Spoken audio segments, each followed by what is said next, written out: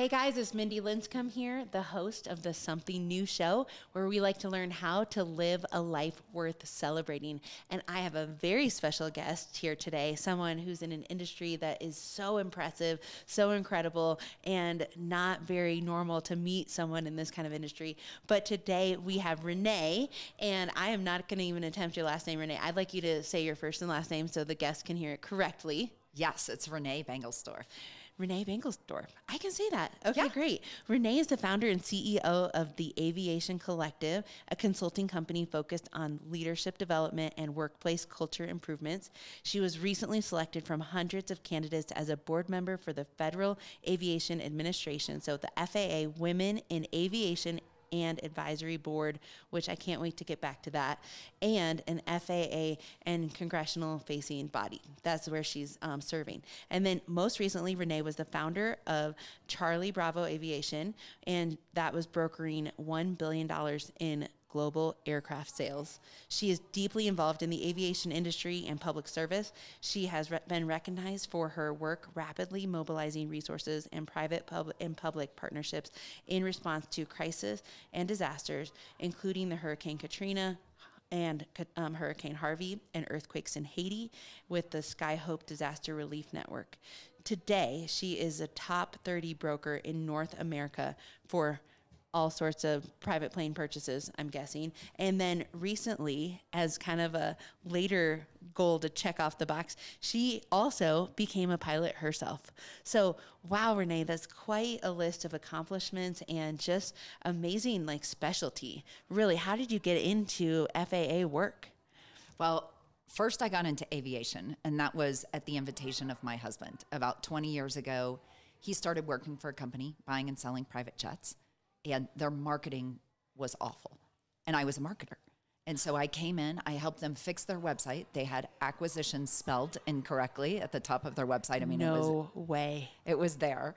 And then about 5 years into that, we decided to start our own company. And then the journey of me becoming the CEO of that company, where I served for 13 years, and then the journey out of that company was very interesting for me. But I served as the CEO of one of the top brokerages in the country and probably in the world for about 13 years, and 99% male dominated industry. So it's been a journey. Wow. And I do want to hear about that. I mean, being a female, and I'm assuming, I don't even know what years those were. What years was that you were trying to, break that ceiling? What years was that? 2009 to 21.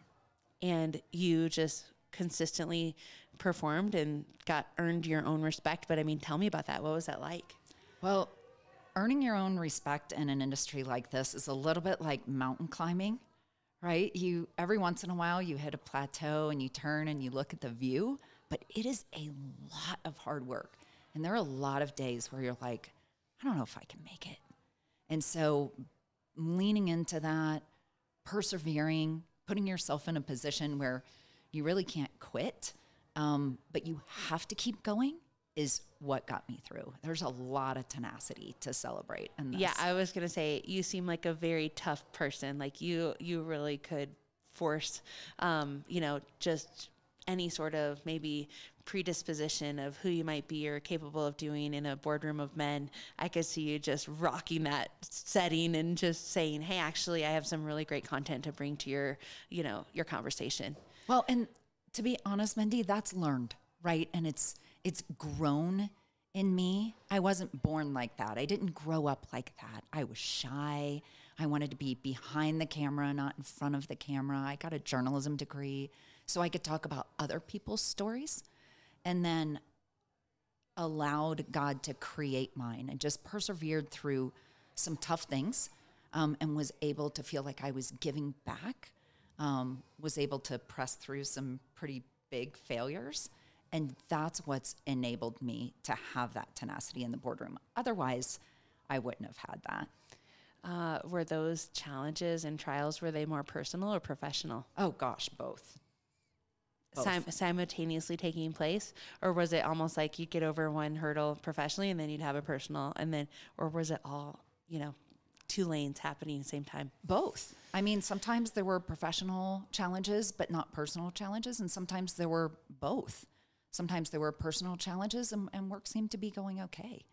But I was in business for all of those years with my husband, and that has its own unique challenges and own unique benefits. I mean, you know that, and other friends of ours know that. And so, there are always things that are in our lives that don't seem easy, but those are the things that create character. Yeah, absolutely. And tell me, when you're doing this business, it seems like you got asked to do some other pretty heavy weightlifting here in this industry besides just being the CEO of your brokerage company. How did those opportunities come about?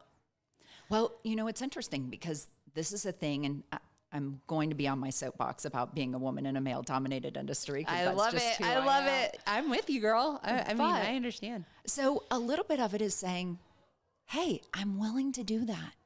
Hey, could I get involved in that? Hey, how can I help?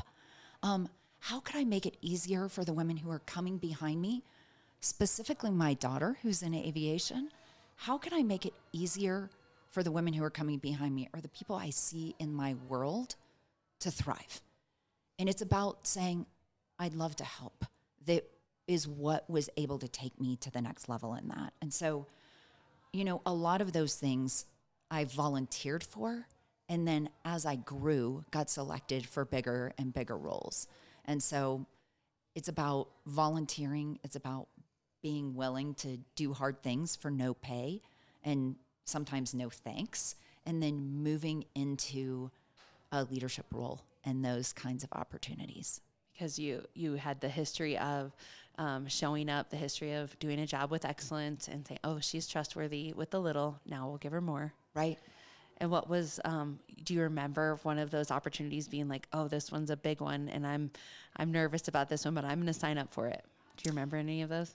Yeah, and it's funny because people always ask me about imposter syndrome, so I want to talk a little bit about that. Okay, tell me about that. So I was invited to serve on a board, and it was called the International Aviation Women's Association. And I was like, oh, this is kind of a big deal. Like, I wasn't even sure that I qualified for membership, but I got accepted as a member, and then I got accepted got invited to be a board member. And I remember walking in, and it was like, the VP of safety for air operations for FedEx and general counsel for United Airlines. And I'm like, who am I and why am I in this room? And they were like, we want you to be here because you bring a business owner's perspective and you bring a general aviation perspective and you bring a completely different perspective than what we have. And I was like, oh, I'm here because I'm different, not because you're supposed to be the same. Yeah. Right. And so that was a big eye-opening moment for me. And then it was just exciting to be able to sit and learn from those women and also add to their lives. And I think that there are always opportunities for us to do things like that. But that was one of those moments that I was like, oh, wow. So what would you say to someone listening that's maybe dealing with a little bit of imposter syndrome? Maybe they're starting to have some of those doors open up. They're starting to get some really neat opportunities available to them, but they're like, am I even qualified for this? Should I say yes? One of the things that I would say is take the risk. Like, the worst that can happen is failure. And speaking from someone who's failed, failure's not that bad. You always learn something from it. You can always pick yourself back up. But the second thing I would say is, if you really know who you are, like, you get clear on who you are and what your strengths are and what you believe in, then when you show up in that place, you know what you uniquely bring to the table. And that becomes really powerful. That's why they asked you to be there. And so that's incredibly important, to do that work, to know who you are and what you stand for and what you bring to the table. It's different, not the same, is really valuable to how you show up in the room, whether you feel like you belong in that room or not. Mm-hmm. And I think just the fact that the opportunity is in front of you is such a unique situation that will come and go. And so if we don't say yes to it, it's kind of like, oh, I missed that opportunity. And I just don't want to live in a place where God opens a door for me to share or to encourage someone or be on a board, that if it feels like it's matching my personal mission and vision of what I bring to the world, I'm like, I want to say yes to that. That was a really divine opportunity. So Yeah. I remember interviewing someone one time, and she had been the secretary of the U.S. Air Force. So she was a really big deal, just an amazing woman. Her name was Barbara Barrett. And Barbara said, I never join a board where I don't bring something unique to the board. And that mindset shift was really powerful for me. Like, what is it that I bring that no one else on the board has? And what is it that I bring that no one else that they could ask has? So are there a unique set of skills or experiences that make what I offer different? She said, if I don't bring something different, I say no to the board. And I was like, oh, that's something like, very interesting. different. If there's 8 of me already there, why do they need me? Right. Yes. And she says no to those. She also says no to things where she's going to be, I don't know, working with her shoelaces tied together, if you will. So where she feels like she's just a token, like, oh, this is a woman that could be on our board to check that box. But she wouldn't be set up for success. She says no to those too. And I'm like, oh, that's brave. I'm going to do that. Yeah. Because you can get a sense right away if it's just to fill like the criteria, you know, the different people that make us look represented as a board or as an organization. And I still to this day, even as I hire people, I'm like, I don't want to ever be that person that checks the box. I want to be the best candidate for the need that we have as a company is who gets the job. Right. And so, you know, that has looked totally different over the different years and configurations of our team. But I mean, when you really do say, hey, who's the best person for this job in the need that we have, it's like, that's who you fill it with. Yeah. And it's funny because we looked at a lot of that when I was on that FAA board. Tell me about that. How do we get more women in aviation? And it's not about like, oh, well, let's just hire more women, because you're putting your family on that airplane. I don't want to hire a female pilot just to check that box, right? It's your family's safety at stake. So we have to go a lot more upstream. How do we get people in the pipeline, in the talent pipeline, even considering aviation? So going way upstream for that, how do we begin to attract younger women into aviation? And then as employers, we need to look at, how do I make sure that I'm interviewing all of the candidates that are possible for this, not just looking for the types of workers that I already have? And so we did a lot of work in that, how to shape your workplace culture. I know, I want to hear about that. So you're attracting the right candidates to apply for the jobs. What are some of your recommendations or learnings from that, the culture part? Yeah, so a lot of things. So one is really addressing the biases. So am I just hanging out with the people at work that look just like me? Or am I going out of my way to think about, wait, what could I learn from that person who has a different experience? So for me, it might be, are they a different color than me? Or are they different gender than me? Or are they a different age than me that I can learn something from? Did they have military background where I have business background? Like, where is that crossover? What can I learn from that? So that's one thing to look for as a leader in a company. As an employee, we can be looking for the same things. We can hear other people's stories and see what we have to learn from them. Like staying a little bit more open-minded and making sure that we're including other people's opinions, listening to respectfully to those. But really the heart of corporate culture comes from the very top.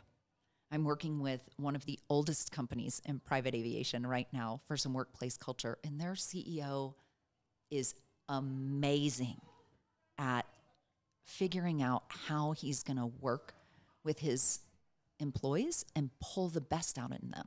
So they already have a good corporate culture. He's just bringing me in to improve 2 or 3 or 5% to drive their revenues and their employee engagement and therefore their customer satisfaction, that incremental bit higher, right? And so it's when you have good leadership and someone who's a leader who's driving that you really experience great results.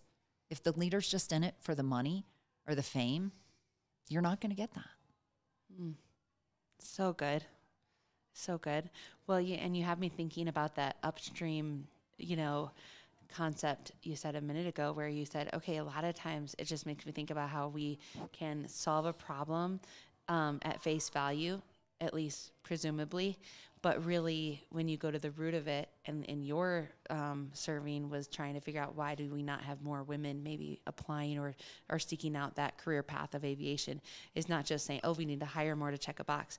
How many times do we as leaders just check a box or finish, a problem within our organization just by saying, oh, well, we'll just fix it by doing this, instead of going upstream and saying, actually, what's the real root of this problem? Whether it's we don't have the traffic that we were hoping, or the amount of clients coming through our doors that we want, or, you could think of any problem, right? Like our margins are lacking or whatever it might be.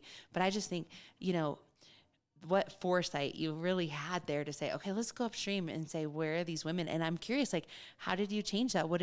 How did you find more women to even consider aviation?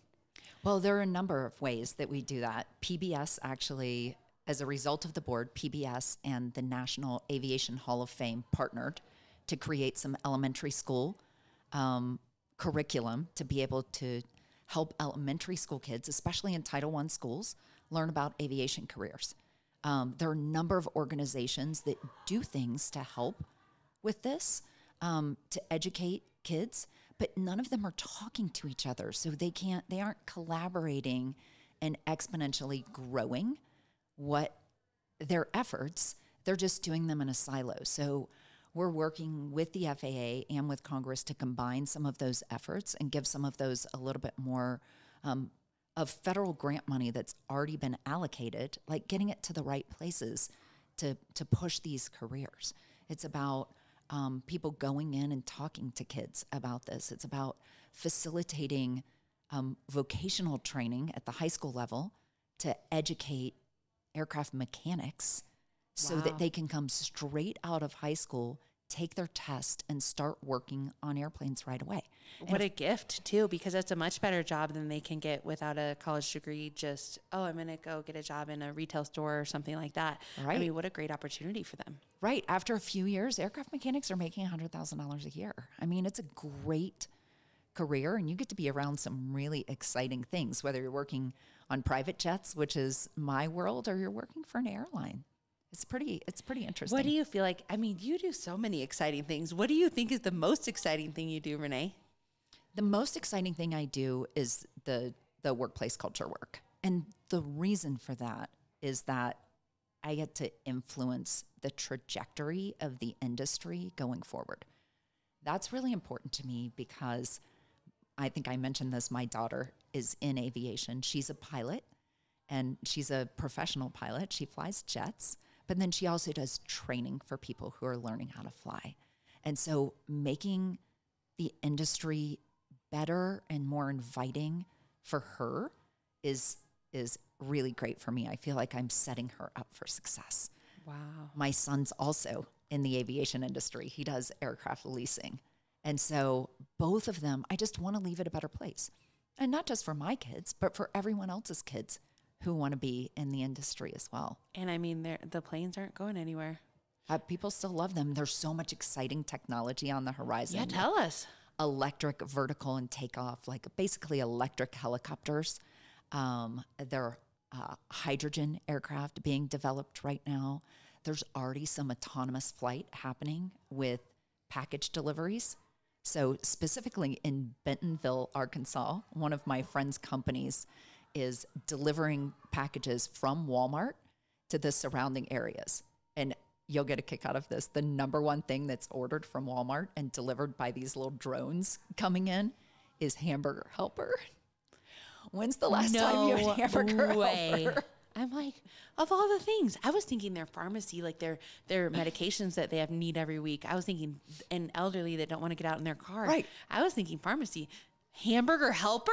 Exactly. That's crazy. But this company actually did all of their tests for their technology of these, unmanned aircraft delivering this stuff. They did it in Rwanda delivering medical supplies and blood to the outlying villages. areas for their clinics, because otherwise people would be dying. So they've millions of and it hours takes of so delivery. much longer to drive places when Right. the road infrastructure isn't there. Right. Wow. So it's amazing. There's so many applications for aviation that we don't even think about. You know, if you were to have, one of our friends just had a kidney transplant, right? What if that kidney had to come here from Seattle? and stay, Right? in a certain temperature It and all of flies that. with a doctor from Seattle all the way here. So it's interesting to hear about all these different things, like all the firefighting applications. You know, that's near and dear to y'all's heart here in Colorado. Oh yeah, we deal with a lot of wildfires. It's a big deal. Okay, I have a question since you're in the private jet sector as well. I mean, I think for the average listener, they think that private flying is so unattainable, right? It just seems like, oh, it's only for a certain, echelon or whatever. But I feel like in our conversations together, you've just made it feel so much more accessible than it actually ever has been to me. And I think it's just because it's like when you don't know what you don't know, right? Right. And so, I mean, we're talking about the Something New show. So I want you to teach our listeners something new and teach them because, they would probably never know what to learn about private airplane rental. Like, what does that even look like? Where does one begin to even see if this is a viable option for them? So I want to start with something that's a little bit younger with that, because there is an organization. It's part of the EAA, and it's called the Young Eagles program, where pilots will take young people up for a discovery flight for free. So I need to mention that because Absolutely. kids can go experience aviation. And then you can go to just about any airport in the United States where they have a flight school, and there are thousands and thousands of these small airports. And you can take a discovery flight for $100 or $200 and go up in a small airplane, like you did as you were growing up with your dad as a such pilot. a cool connection that we And have. you can experience that. So you can experience aviation at that level. But then I'm also, and I didn't even put this on my bio, Well, Renee, tell me you also. I'm working with a tech company called ETHJets, and we're working on an app to give people access to something called empty legs. So when a private jet gets chartered, it's not necessarily starting out in the city where it's picking you up. So if you had chartered a private jet, you would be, and it had to come down from Denver, there would be an empty leg or repositioning leg where they're positioning the leg from Denver to Colorado Springs to pick you up. And so our app identifies those through a proprietary software system that all of these operators use. We built a webhook into that and pull those empty legs out, apply pricing logic to them, and push them out to consumers like you or any of your listeners to be able to have the option to buy that flight on that plane. So it's a little bit, Kind of like a bit of a win-win, hybrid. though. It's a win-win. I'm like, absolutely, what a smart, I mean, if you thought of that. I didn't. But you're even helping, like, that is so brilliant because I am always looking for ways in business to say, okay, where's our slack or our waste? Where's that happening? Sorry, there's a little click in the earphones here. But I was to say, where's the slack? Where's the waste? And with that waste or slack, how can we monetize that better than what we're doing now? Because there's so much opportunity sometimes in the waste or slack. And so someone thought of the slack, and it's like, hey, why don't we let people hop in these planes that we're having to relocate anyways? You have the fuel burn, right, and the pilot, right. So it's kind of like, well, let's monetize those flights. Right. And then the other piece of it is people have been trying to monetize those flights for a long time, but there's always been friction in connecting those flights to the clients. So not only are we using something that already exists and can be a profit center for the operator and a benefit to you and your family, but we're also reducing the friction by creating the app. So it's like when you sign up, when you sign up for this as a provider, you already know that your pricing is going to be adapted to maybe what you're comfortable with or whatever. So it's a win-win. It's a win-win. What's the name of this? It's called ETHJETS, ETHJETS. So the founder of the company is an airline pilot. So he's always been around aviation, but had never been on the private jet side. And he started it out with some blockchain ties. And it's really neat how that works, but then brought me in to bring the aviation expertise and the relationships and the connections that I have in the industry. So I'm serving on the board there, and I'm really excited about what's to come with that company. That's a game changer. And I mean, it's good competition for the airlines as well.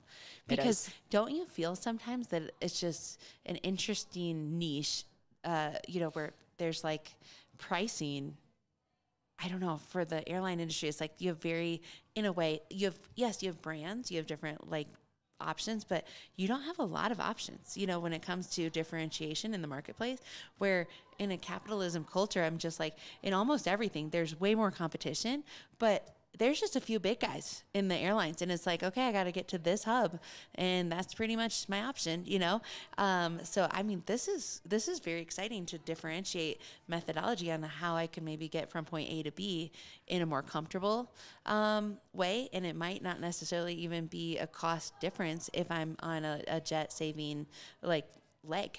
Right. And we're still adding operators. So I'm going to tell you some pricing that we have that's not in this area. And then when the app comes out, anyone can go on and look at our empty legs and see where they are. But we have an operator that we work with that's based in Las Vegas.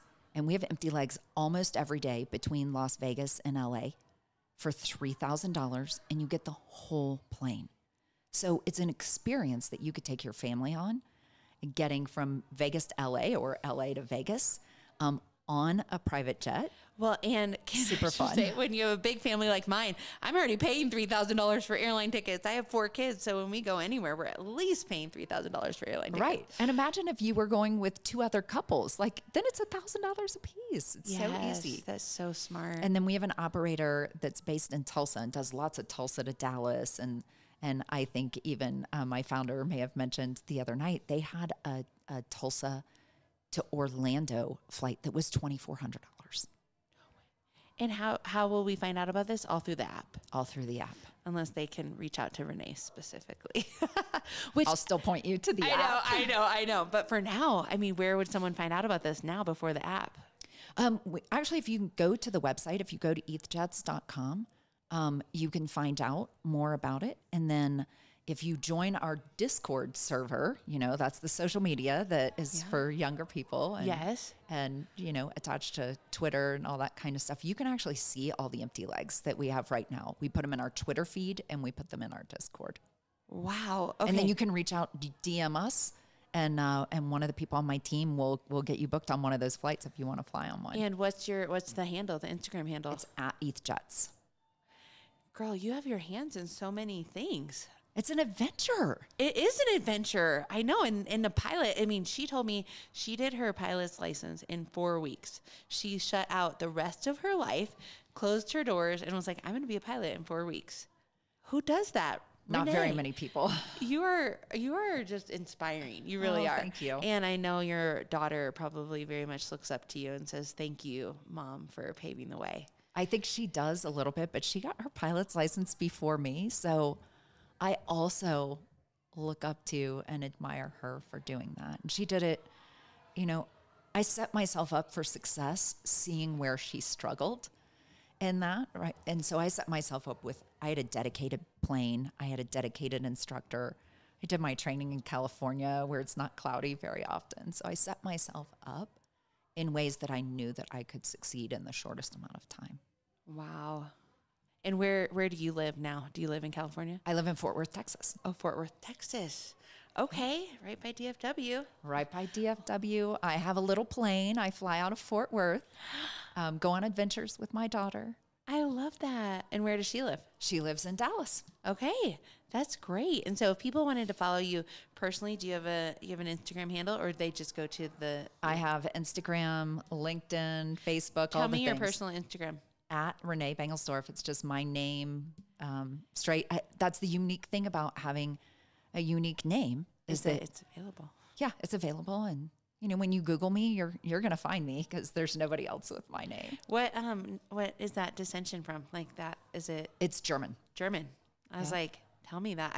I'm almost 100% German too. Wow. Yeah, my mom's, so my grandmother's maiden name was Bonenkamp.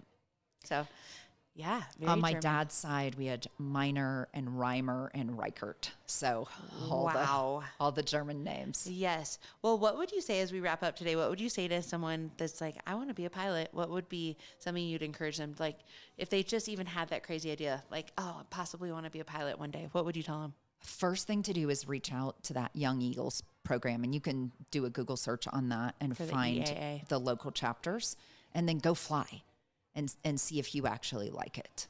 And then if you're a woman, reach out to Women in Aviation International. They have a Girls in Aviation Day. You can get involved in that. They have a Girls in Aviation app. They just got a grant for that. And then just get plugged in. Figure out where your local airport is and just go ask questions. There are always old timers sitting around, wanting to talk about airplanes and flying. My dad is one of them. I know. He's always out at the airport here, and he's got his hangar and just, tinkering around on his plane before he takes it out. And they just love talking about it. And it's so crazy how much they would volunteer. I mean, just like yourself, but just volunteer their time to help other people get exposed to something that they love. Yeah.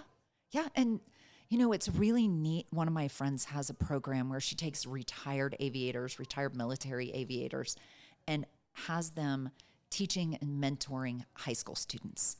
It's in Louisville, Kentucky. And the beauty of her program is that not only are the young people learning about aviation, but they're learning about an older generation, like their grandparents' generation.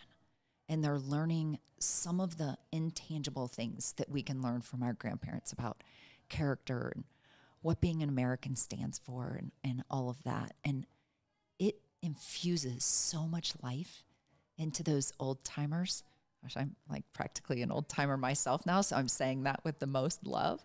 But it infuses so much life into them to be able to share about their country and their lives and their history and what they've learned and their careers and their aviating skills. Oh, it's mutually beneficial. Exactly. Yeah. So having that community and being able to incorporate different generations is really powerful. So I would highly encourage young people to do that and old people to be open to that.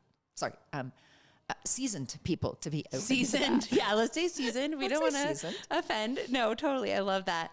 Well, this has been special. Okay, we always like to wrap up the show with my guest's favorite drinks because we're going to cheers. So what did you do for our drink today, Rene? Okay, so our drink is one that I love, mostly in the summer, but I drink it in the winter too. And it is sparkling water with a little splash of grapefruit juice. Okay. I used to drink it with simple syrup, but I'm trying to watch my sugar. I'm proud of you. I'm really proud. In our group that we're in a real health conscious group thinking about being the best versions of ourselves. And I'm so proud of you for thinking about that. So thanks for being on the show today. Cheers. I love it. And I'm so glad that we get to hear a little bit more about